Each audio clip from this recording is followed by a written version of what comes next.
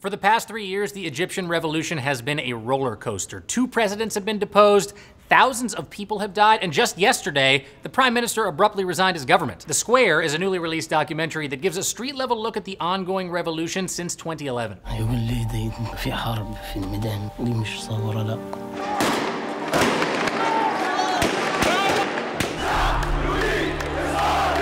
It's up for an Oscar this Sunday, and we got the filmmaker Jehane and the producer Kareem right here. Hey guys. Hey, what's up? How you doing, YouTube? Guys, tell us about the challenges of making a film like this. All of us got either arrested, tear gassed, shot at various points in the making of the film. When they first debuted the movie at Sundance, it wasn't even really done, right? It was a work in progress, and we promised all of our characters that we would go back and continue filming because we had a very neat story from the bringing down of a dictator to the election of a president, but the story wasn't over because all of our characters, when we were on the way to Sundance, were back in the streets again, basically saying this newly elected president, first freely elected president of Egypt, is using the tools of democracy to create another dictatorship.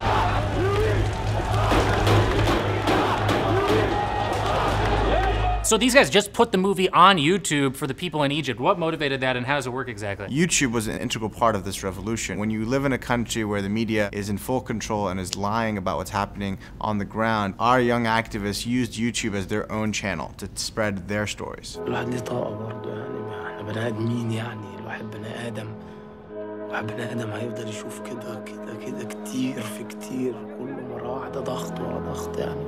Obviously, right now there's protests in Venezuela, unrest in the Ukraine. Why now is this time important for people to see this film, do you think? What these kids are fighting for is what this country was founded on, which is civil liberties and freedom of expression and human rights. I mean, it's the civil rights struggle of our time, and that's what's happening in Egypt right now as they're being silenced. And so releasing this film now and the support of the international community makes it so that it's not just a lonely fight of protesters on the front lines in Egypt. It makes it a global fight.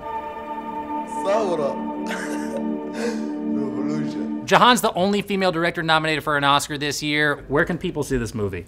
Well, you can see it on Netflix in 47 countries, including the US, and also internationally, you can see it by going to our YouTube site. Thank you so much to these guys. We put together a playlist with moments of triumph from Tahrir Square. You can see that after the show.